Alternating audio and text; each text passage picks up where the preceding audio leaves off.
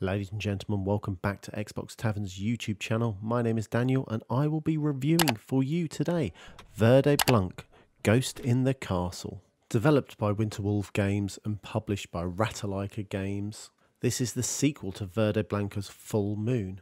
Let's get into it. As its predecessor, this visual novel has multiple endings again. You're solving another mystery. There's a variety of mini-games which you can play, and the best part of the game is it's got that comic book inspired art style. I'm not going to lean too much into the story, I'm just going to go on what the gameplay is like and how I felt with it.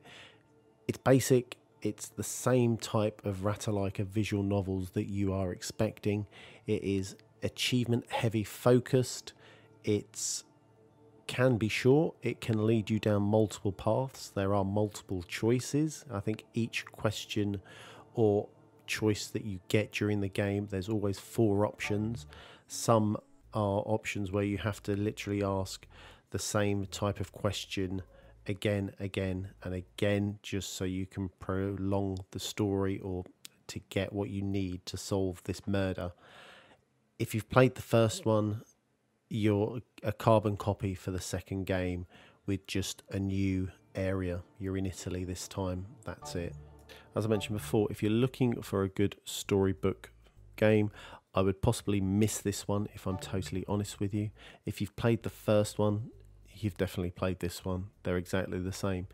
If you're looking to get achievements, this is a Ratalaika special. I think it would take you about 15-ish minutes to get the 1000G to boost your gamer score. If you'd like to read my conclusion, please head over to xboxtavern.com where you'll be able to see the scores, as I said, the conclusion, as well as some positives and negatives about the game. Please make sure you like this channel. There are plenty more reviews coming. There's also opinion pieces, as well as our weekly news segment, and of course the podcast. Make sure you get on the podcast. It's a hoot. I've been Daniel. This has been Xbox Tavern. Until next time, guys, see you soon.